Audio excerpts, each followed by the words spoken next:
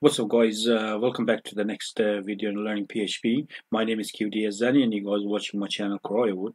Alright, so in this video we're gonna show you guys the break and continue with the loops, with the for loop. So in the previous video we've seen you guys seen the for each loop, so how we're gonna manipulate our array. So in this video we're gonna see what is the break and continue, how you guys gonna break your loop. So there is in programming, there is in some instances you guys going to be in a position that you guys want to break your loop, you guys don't want to continue, or in the another instances you guys then you guys require to continue your loop without breaking. So then we're going to see what is the both of the continue and break in this video. To save time, I just create a file here, so you guys go ahead and create a new file here in the control structure. So we'll go ahead and replace our HTML, and we display some sort of nice message, say break and continue.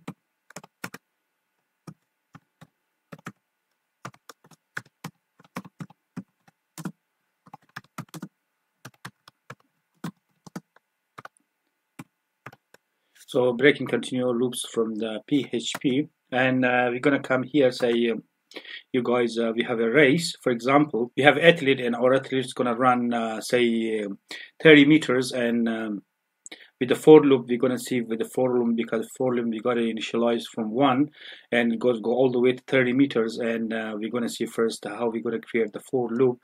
So you guys go ahead and create your PHP tag here, and for some reason the H1 is coming, I don't want it.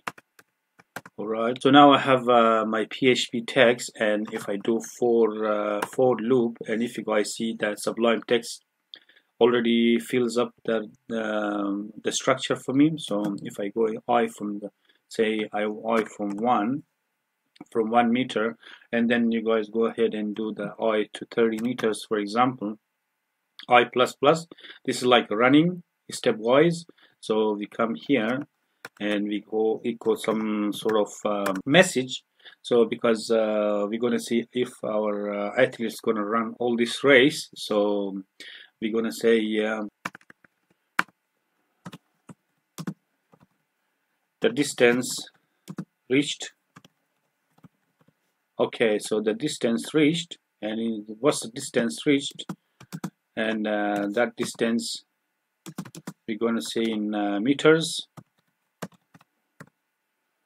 Alright, and then you guys want to put your break here, so I'm going to put the break here to jump on the next line. So we're going to say that distance has reached. We're going to test our for loop.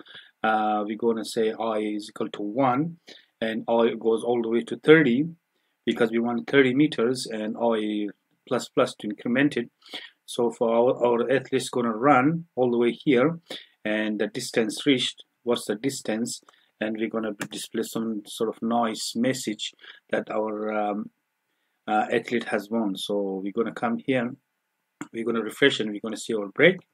And if you guys look at here, our athletes, the distance reached 1 meter, then 2 meters, all the way to 29 meters, because here our loop is from 1 all the way to 30. So for example, if you include this, then it's going to be 30 meters. And you guys, after that, after your loop, you guys want to create some sort of message. Yeah, you have won.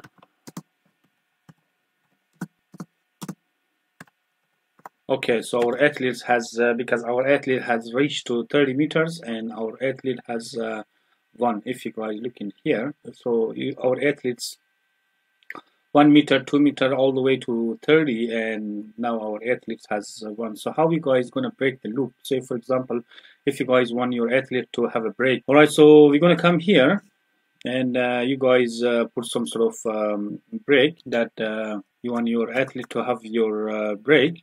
So say if I is equal to say 15, and then you want to equal, then you guys want to break, or you want to you put your break before your message. So just put your break, and then you say your athletes you need to stop for hydration, for example, for water or hydration. So our athlete is going to stop for break, break and hydration, because we want our athlete to stop for hydration, to have some sort of water, and then after that, okay, so we want to stop for hydration, or you guys want to stop completely. It's up to you guys. So you guys wanna. So now you guys, we will put a break, and we want our athlete to stop when it's reached to 15. So we're gonna see if our athlete stops.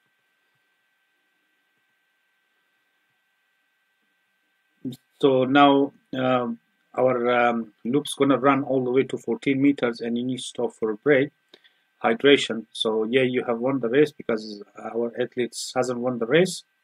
It's just we're gonna remove this message because we are not after this. If you guys looking here, the body of the loop is displays this message, but not this message, because the break just breaks everything whatever here, but not displaying. The reason you guys see that this message here is because it's out of the loop. That's why, because computer reads line by line, and when it reaches here, it's going to stop whatever here inside this. After the break, it's not going to read anything inside the body of the loop, but this is the body of the loop here, all the way here, and you guys don't see this message, but you guys see this another message. So if you guys go ahead and put a BR, it's going to break, and if you guys look, that's what the break loop is. You have won the race because that's out of the body of the loop, but you guys see the rest because all of them is inside the body of the loop. And as soon as it reaches here the break, it stops. It stops everything. It's not going to go ahead till 30. So now we know that the breaking the loop. So what about if you guys want to continue? For example, so we're going to copy this one, and we want to put it here, and say, for example, you guys want to say 15, you guys want to say continue, and you guys want to say when it reached to 15 you want to continue, but when it reached to 25 you guys want our athlete to have some sort of break. So you don't give up, you do not stop,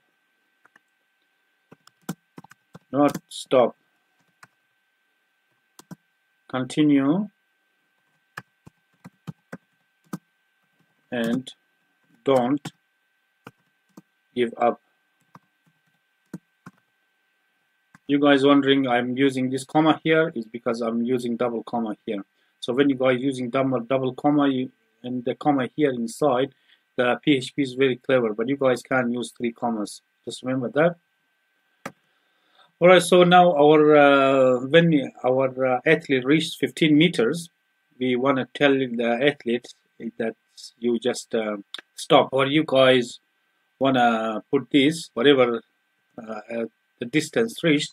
Okay, so now the for loop's gonna read this, the distance reached all the way here to 15, and after the 15 it's gonna run and all the way to 25, and after the 25 it's gonna stop. So and then you guys gonna see this message, but because our athlete is gonna stop till 25, so the users not winning the race because the user is stopping at 25. Our athlete is going to stop at 25. All right, so you guys go ahead, and if you guys look in here, our loop's going all the way to 14. You do not stop, continue, and that's our continuing the loop. And after the 15, because it's not showing in the 15 because it hits the 15, and at the 15 is getting this message, and the distance reached 16 meters, 17 all the way to 25. When it reached 25, it's our athlete is going to stop for hydration. It means after that the loop is not running. So this is the continuing while loop. This is, I think, so if you guys looking here, we're starting from 1 and we're going to go all the way to 30 meters, and that's running I++, and if we reach to 15, we want to tell our athlete to do not stop, continue, and don't give up. And when it reach to I is equal to 25 meters, then we want to we are telling our athlete to stop. So, and then this displaying message going to display all the way here, reach all the way here, because our loop's going at every iterations, every iteration, every running step. So when it reaches to 15, it displays this one. Then when our computer, our program encounters this continue command, then it's going to go keep on going after 15. Then when it reaches to here, then this code gonna run, and then when it reaches to 25, then when we instruct our athlete to stop for a break, then this echo here, then this one stops, the iteration stops at 25. So this is the continue, and this is a break. You guys can think of other example as well. You guys can think of any other. I think this is the best example I can think of for you guys to understand the break and continue, because that's exactly for the same as the race or something that sometimes you guys telling your friend or your relatives to say washing the dishes, and when reach to some point you guys telling that he or she should continue, and then when it reaches to a certain point he or she should stop, should have a break or something. Then that's how the continue and break works inside the PHP.